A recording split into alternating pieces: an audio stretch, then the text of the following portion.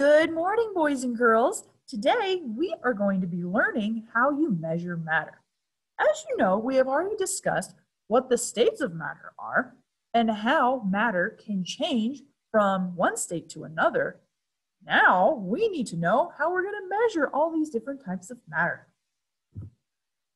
Today's learning objective is I will identify how to use tools to measure, test, and record the physical properties of matter. So notice the bullet point words, the ones that are bigger, identify, tools, and physical properties. So those are really important words to recognize while we are doing our lesson. What do you measure? That's the big question. What do we measure when we are dealing with matter? Why don't we go ahead and find out?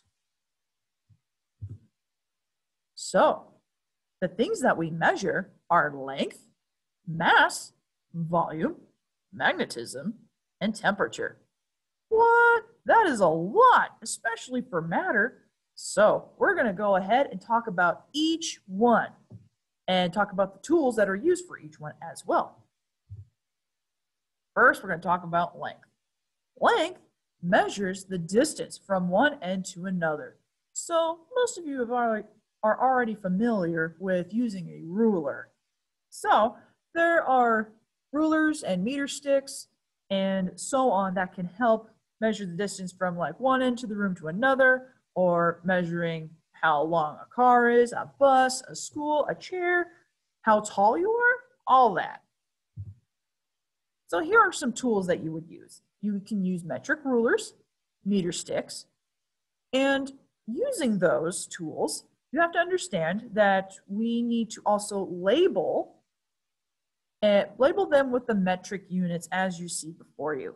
So when you are using a meter stick, a meter stick is used when you're kind of measuring like a very large desk.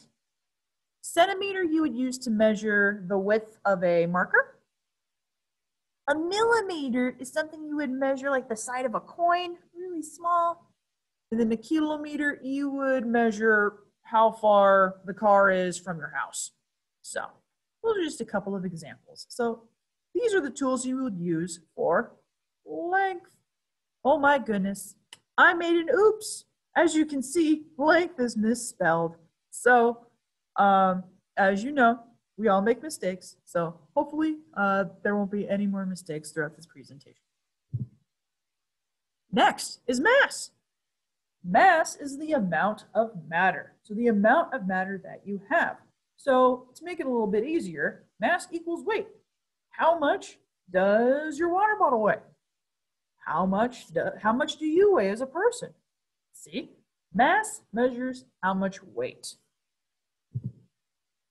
The tool that we will be using in class is called a balance pan, where you put a certain amount of objects on one side and then a certain amount of objects on the other side to identify which one weighs less and which one weighs more. And the metric units that you would use would be grams and kilograms. So those are a couple of examples that will help you. Temperature. So temperature measures hot or cold matter. And the tool that, as you see before you, is very straightforward, which is a thermometer. And as you know, a thermometer has two sides because in some countries use Celsius and other countries use Fahrenheit. When it comes to science, science usually focuses on Celsius. So you'll be seeing that word more often than Fahrenheit. Okay. Volume. Volume is the amount of space that objects take up. So, as you probably know, let's take a look at your bedroom. Your bedroom has a bunch of stuff in it, right? So, what takes up more space? Would your bed take up more space? Or would your one toy on the floor take up more space? Probably your bed. So your bed has taking up the largest space in the volume of your room. So that's just a really quick example, because then I'm going to show you the tools that you would use for that, the volume tools. So in class and in other classes that you will have in the future, you guys will be using granulated cylinders. Some are going to be looking skinny like this, or they're kind of a little bit thicker. Those are called beakers. So this is a great tool to use when you are measuring density and understanding like the water level of the chemicals that you are dealing with. So with these volume tools, the metric units that you would use would be liters and milliliters. So it's really important to recognize that each tool and each measurement that you are using has a specific label attached to them. So that is why I have also included the metric units. And if for any reason that you are still confused about what I have been telling you, please make sure that you rewatch this video, because it is available to you to watch over and over again so you can understand the concept. And then the last thing that we can do to measure matter is its magnetism. So magnetism is a force that pulls or attracts metal objects containing iron.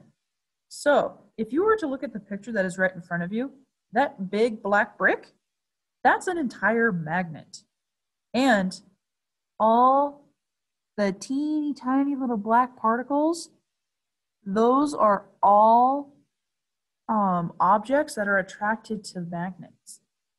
And magnets are attracted to a specific type of material, especially matter. Does anyone know what that material might be?